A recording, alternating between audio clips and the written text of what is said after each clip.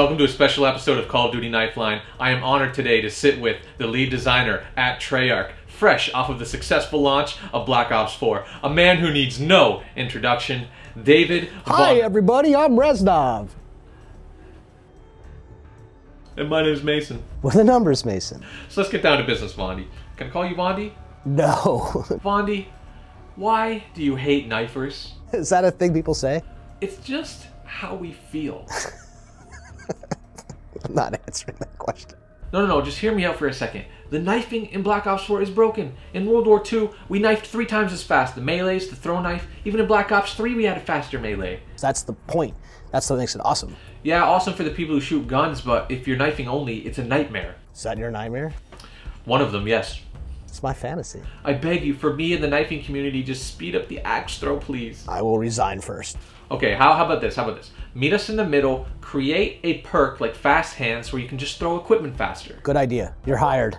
Yes, thanks, Vondi. I knew it. I knew if I just got you sitting here, we could see eye to eye, meet in the middle, come together. You're a man of logic and reason. You are the man, Vondi. You're the man. But hey, listen to this. Now that I'm on the team, I got this great idea for Blackout. I'm happy with Blackout. What if, like, World of Warcraft, we had some kind of mount, like a steed or something, or like Roblox, so you could have your own little pet that kind of followed you around while you were playing the Battle Royale, you know? On a map this size, it's hard. Like a tortoise or a puppy or something like that. Fired. No, please don't dismiss it. Don't dismiss it. This is just like a strictly cosmetic idea. You would be able to make so much money off it. Just throw them into the supply drops or the supply stream, whatever you're calling it now. No. Listen, off the record, can I convert my Robux to COD points? I love what they did, but what they did and what we have are not the same thing. So, that's a yes? No! Son of a sucking mother.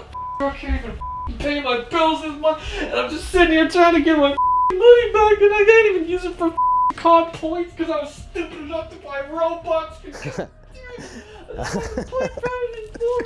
Play the obbies and stuff, man, and I got to Stop! Sorry, okay. Sorry. What am I supposed to do with all these Robux? Don't know.